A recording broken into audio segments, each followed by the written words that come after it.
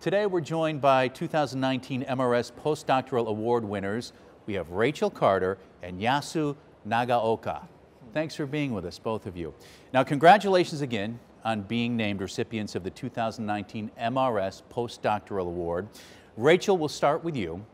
You received your award for work done at the U.S. Naval Research Lab, your citation reading, "For contributions to the design of safe battery materials and systems, leadership of students, and advocacy for women scientists and engineers." I want you to tell us about your work and how you came to work in that particular area. So I went to graduate school at Vanderbilt University and I worked on future lithium-ion batteries. So I worked on lithium-sulfur batteries, which have lower cost and higher energy. And then when I transitioned to work for the Navy, we were more focused on the safety of batteries, preventing battery fires and enabling performance in more extreme environments. So we were inspired by the observation of metallic dendrites that propagate in traditional metallurgy. In this sense, you're pouring hot metal into a cold mold and a crystal grows very rapidly. And a similar morphology is what batteries are often blamed for when the fires occur. And so the question was if we could establish a similar scenario in a battery by inducing a temperature gradient across the electrodes. That's the question. What's the answer? It works. Very good. Also, advocacy of women and scientists, very important to you? It is. I've been able to be a co-founder of our partnership of women in the Naval Research Enterprise and done a lot of various professional development and collaborations with women across the lab. Very good, thank you. Yasu, now your turn. Your postdoctoral work at Brown earned this award, and your citation reads, "For contributions to the assembly of nanocrystal superstructures." Same question as Rachel. Tell us about your work and how you came to focus on this particular aspect of materials science. Okay, so my research is about self-assembly to create superstructure. And self-assembly is important research topic in chemistry or material science. And you can create like new nanomaterial through self-assembly.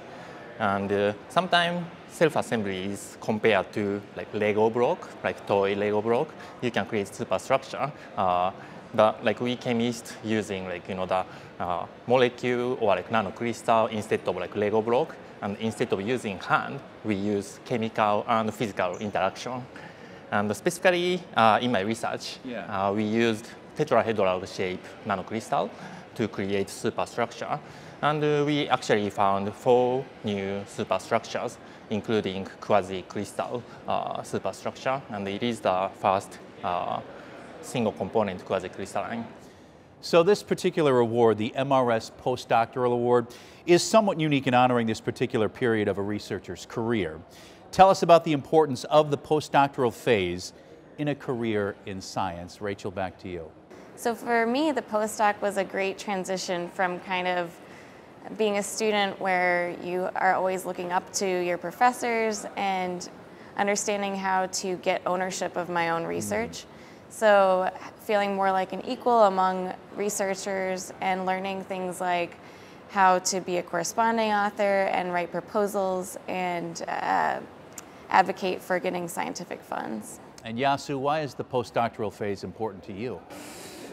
I agree with Rachel. Like it's pretty important, and sometimes like it takes like 5 years to get PhD, but like once you learn something, like you found like something you don't understand, and the postdoctoral phase is pretty interesting because like you can do a lot more than like when you could do like when you are like graduate student. Sure. So I enjoyed a lot like research. I can tell you both enjoy what you do. Final questions for both of you.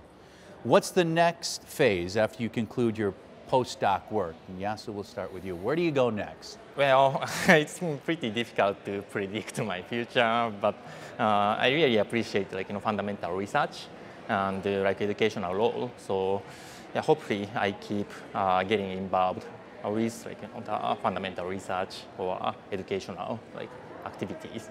And Rachel, what about you? I'm in the process of transitioning to becoming a staff scientist at the Naval Research Lab, and I'll be working further on the battery safety direction, as well as grid storage, energy storage, which is sodium sulfur batteries, which show a lot of promise for being very inexpensive and utilizing abundant materials globally. Rachel, Yasu, thanks so much, and good luck to both of you. Thank you very much. Yes, thank you.